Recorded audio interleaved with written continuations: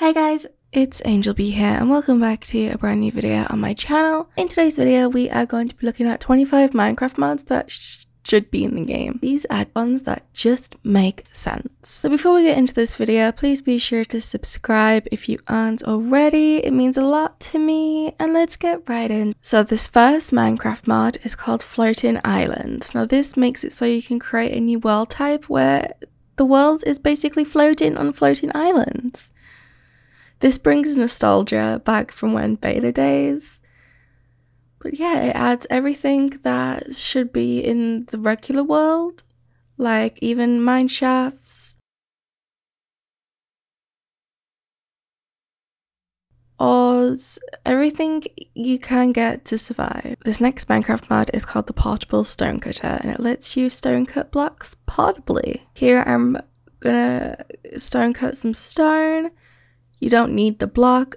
You drop an anvil onto a stone cutter for you to get this item. This next Minecraft mod is called Imis Backpacks. And it adds all these different types of backpacks. It adds blazing backpacks, withered and endless. This is the baby backpack, the frayed backpack, the plated backpack, gilded backpack, bejeweled, blazing backpack, withered backpack, and endless backpack. They all just add loads of space the better backpack you get. It also adds an ender pouch which lets you access ender chests portably. This next Minecraft mod is called Advancement Book. Now this makes it so you can place a book stand down where you can view your advancements.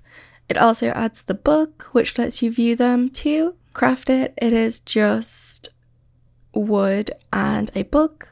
The advancement book, you will spawn with it when you create your world. This next Minecraft mod is called Outvoted. Now this adds the creatures to the game that the live mob votes weren't able to make it into the game, and it stays true to the vanilla concepts. It adds the hovering inferno, a great hunger, and monster of the ocean, which obviously spawns in the ocean, but for this demonstration it is not spawning in the ocean. I spawned it in.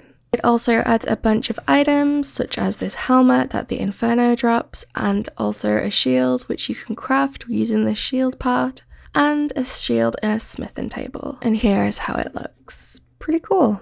This next Minecraft mod is called Just Enough Items, and it adds this sidebar here where you can search for items, see the recipe, and see all the items in the game. A lot of people ask me about this mod because it's in all of my videos, but if you click on an item, it shows you the recipe, which is why I use it. It's really good to use when you have loads of mods and you're not sure how to craft stuff. If you click Ctrl-0, you can hide it and bring it back. Next Minecraft mod is just called Craftable Name Tag, and that's literally what it does. Lets you craft a name tag using string paper and a slab. This next Minecraft mod is called Ambient Sounds, and it adds ambient sounds to the game. As you can hear, I'm just gonna stop talking so you can hear some of them.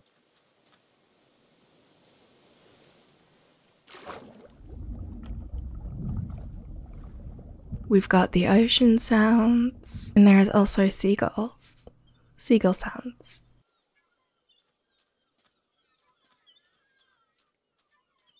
Depending on what biome and where you are in the world, all the sounds will change. So when you're next to the sea, that is when you'll hear the seagulls. This next Minecraft mod is called Camels. Now this makes it so you can tame camels. Here I am trying to tame it. I just keep riding it until it loves me. And then the hearts come up, that means it is tamed. And then when you click E on it, you'll have an inventory. It kind of works like a llama. If you open it, you can put carpet and a saddle on it, and you can ride it. It is very slow riding, but it's high strength. It can carry more items than a llama. It has really high health, and it has its own sounds. You can take a chest, right click it, and you can access its inventory by clicking E.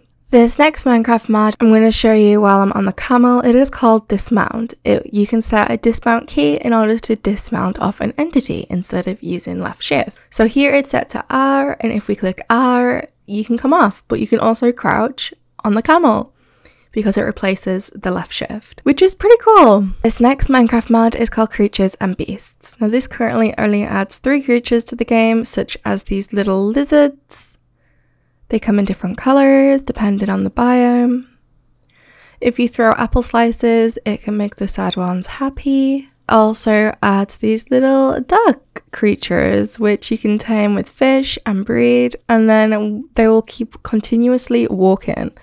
But when they do walk, they walk in a pack, and the little baby is on the mom's little bag, which is so cute. This next creature is called a cinder shell, and it is a nether tortoise with a volcano-like shell. And its drop can be used as furnace fuel, and also it adds nets where you can capture the little lizards and place them back down if you want to make like a habitat for them. This next Minecraft mod is called Just Enough Resources. Now this is an add-on for Just Enough items where it shows you the drops on what creatures drop what. So here you can search for bone and it will show you what creatures drop bone, and it'll tell you the biomes experience dropped. Here we're going to search for leather, and then you click on dungeon chest option where you can see you can get it in dungeon chests as well as mob drops. And it just shows you all of the creatures that drop leather, and it tells you how many you'll get. It works for all items that are mob drops and even ores. Here is the world gen feature. It tells you what level you can find gold and other ores at, and it will show you the best level and the percentages. This next Minecraft mod is called Upstream, and now this upgrades the rivers. It makes them super wide, super pretty, and it just looks so much better when they're this wide. It kind of makes it look a little bit realistic. This is for Forge and Fabric, and it also works with Biomes Aplenty. This next Minecraft mod is called Fins and Tail, and it adds a few new creatures to the game, such as these peewee, bluey, banded redback shrimp, arrowfish, swamp muckers, flatback sucker, mudhorse, bugfish, leaf snail, crabs, just all these different types of sea creatures. Look how cute these ones are, they're so cute. It adds all these items too, such as the fish drops when they die, some boots, some gems, an amulet, shells, etc. You can eat the fish too. This next Minecraft mod is called Realistic Horse Genetics. Now this adds a whole new bunch of colours of horses, and some of them are quite rare. It also changes the speed, health and jump strength of a lot of different horses. You can breed different horses to get different statistics. There is loads of different sizes too, so when you tame it, it'll tell you how tall they are, and it'll have slots for your saddle and armor. If you right click with the book, you'll get this guidebook, and it'll tell you about the horse and its power and its genetic testings. This adds gene control, color, mutations. You can put carpets on horses to use it as decorative saddle. Genetic testing. Peaceful creatures can also ride the horses and mount them. Horses spawned in village pens have a small chance to start off tamed and saddled, and it also adds netherite horse armor, and this gender change potion which changes the gender of the horse.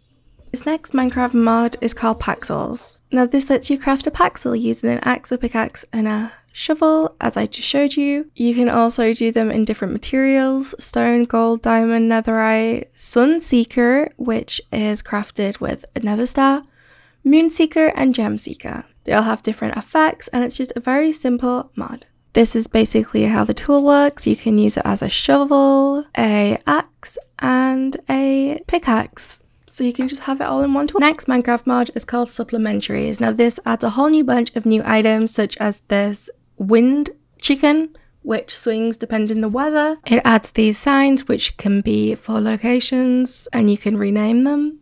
It adds a clock, this. It adds these item shelves, which are pretty cool and unique type of shelf. You can place an item on each one. Adds these fireflies, and you can capture them and put them into a firefly jar. You can also capture small slimes into the jars too, but it has to be the smallest type of slime. And then you can place it down and it will release, or you can shift right click and you will have a jar with a slime in, and it's got a really cool animation. You can also capture bees in the jar, any small creature really. Shift right click and you'll have a bee in a jar. You can also get 2 jars and a faucet, and you can transfer liquids from the jar into another jar or different types of containers. And it also adds these mob cages where you can catch chickens and I think rabbits. You can place it down and it'll have a chicken in a cage. So this is just some of the features this mod adds. It adds way more. This final mod is called Simply Planes. Now this adds a whole bunch of planes to the game. It has the crafting recipe. If you install JEI, you can view the recipe. Here we're going to place it down. You can right click and you are in the plane. It adds different colors. It depends what mods you have installed. If you have biomes aplenty, you can get different colors of wood planes. So here I am flying the plane. I really love this mod because the planes look very vanilla feeling, as if they were in the actual game. They are kind of like old type of planes, which I think personally fits in the game as they're not too advanced and futuristic. I love the animation when you land a plane because it's like a rough landing. Here are some of the other types of planes. This is a cargo plane. This is the large plane, which can fit 2 people. The regular plane, and it also adds a helicopter, which also looks super cool. This final mod is called Optifine. Now this lets you enhance the game and make it run better. You can change loads of settings. You can add shader packs. You can click other and you can have the weather, show FPS. You can set the permanent time, change all the animations. You can basically tweak this to get maximum performance. Turn your smooth lighting off, that will give you more FPS. Graphics fast will give you more FPS. Animations off will give you more FPS. Obviously it won't look as good, but it will give you more FPS. So that is it for this video. I hope you guys have enjoyed this. Please leave a like and subscribe if you have, and I'll see you guys in my next video. Goodbye!